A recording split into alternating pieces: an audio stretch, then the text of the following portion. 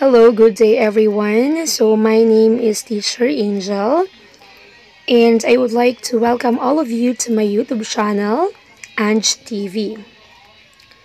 So for today I am going to share to you my ways on how to create or edit my videos, especially my video lesson. Okay guys, so what you need is just your Android phone and of course video editor application. So ako po, I am using this Kinemaster. So what you're going to do po is to go to your Google Play Store and search for Kinemaster. Okay, ayan po. So this is the Kinemaster. Kulay orange siya. Yung kanyang icon. Kinemaster Video Editor. Just open it.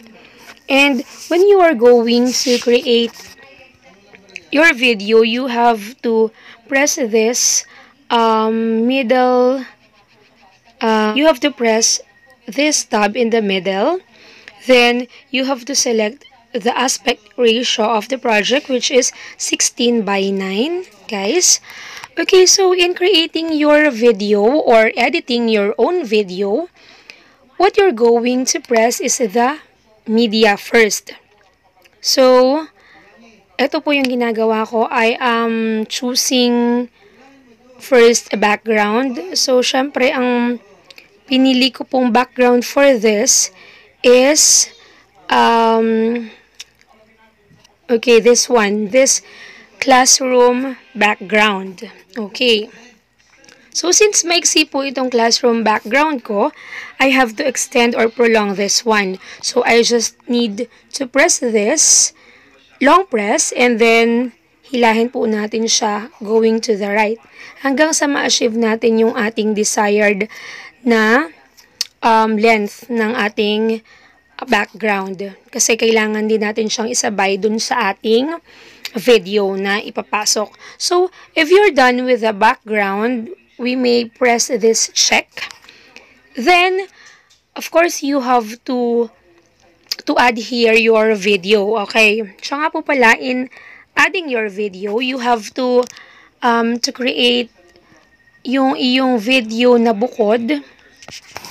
Kailangan po natin ng darker color na hindi magiging kakulay ng ating damit. For example, yung blackboard. Okay, so maghahanap tayo dito. Ayan. So, for example, ito yung aking video. This one, yung nasa gitna. Ayan. So, ma-add na siya dyan. Okay, kung makikita nyo, yung background niya is color green because my background is an actual blackboard in my classroom. So, press that.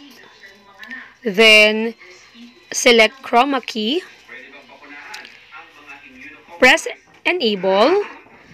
And then, pwede na po nating timplahin o ibalanse. So, ang magiging itsura dapat is black na black yung background and white tayo. Ayan. So, kung sa palagay natin ay nalinis na natin yung background, pwede na natin siyang i-check.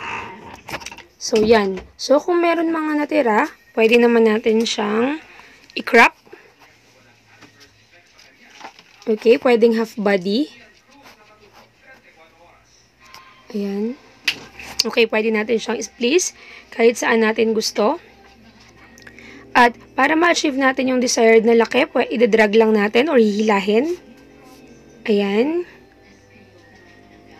Okay, then check kung okay na. At pwede na po nating i-add yung another layer. Ang ginawa ko po kasi, gumawa muna ako ng PowerPoint presentation sa laptop. Then, I transferred that file here in my cellphone. Ayun, para po, yun na lang yung gagamitan natin. Okay, pag nandito na, pwede na natin siyang i-check. Okay, so since nasa likuran po yung, napansin natin na nasa likuran ako, madali lang siya. Just press this 3 button on the left side. Bring to front para lang din tayo gumagamit ng Word or ng PowerPoint. Okay, we have to try. Hi kids! Welcome to the podcast. Tabasan Elementary School, Dakawayan District 2. Our subject for today is English 6 for the second quarter. I will be your teacher for today. My name is Teacher Angelica. Okay. So, as you can see, ayan na siya. Kung gusto natin putulin or may i-edit, pwede naman natin gawin. Just press yung video na gusto nating i-edit, then pindutin natin itong parang gunting na to. This is the trim button. Kung gusto nating bawasan sa left, pindutin natin yung trim to left of playhead. Kung gusto naman nating may bawasin dito sa right, i-trim natin yung right. So, kung hindi naman natin gustong matrim lahat yun, pwede nating i-trim dito or split at playhead. So, ayan. Pwede na nating bawasan yung mga panabi niya or kung mayroon tayong gustong i-edit.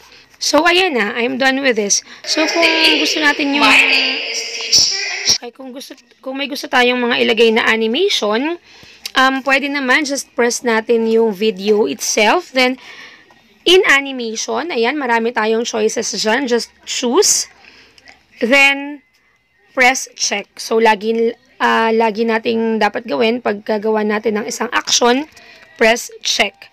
So, kung pwede rin nating i-undo pag nakagawa tayo ng isang action na mali, just press this one for undo. Okay, guys, if you are going to make this as your final project, do not forget to click this button and tap the export.